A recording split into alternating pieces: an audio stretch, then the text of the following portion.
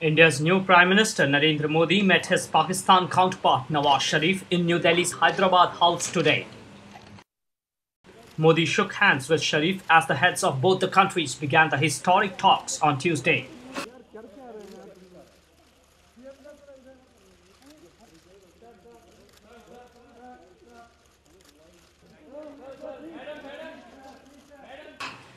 The meeting lasted for around 45 minutes and there were talks on a number of issues, including terrorism. New External Affairs Minister Sushma Swaraj also attended the meeting.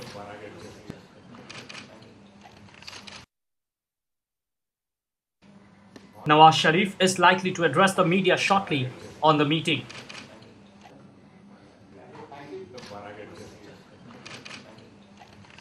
It is learned that Sharif extended Modi invitation to visit Pakistan.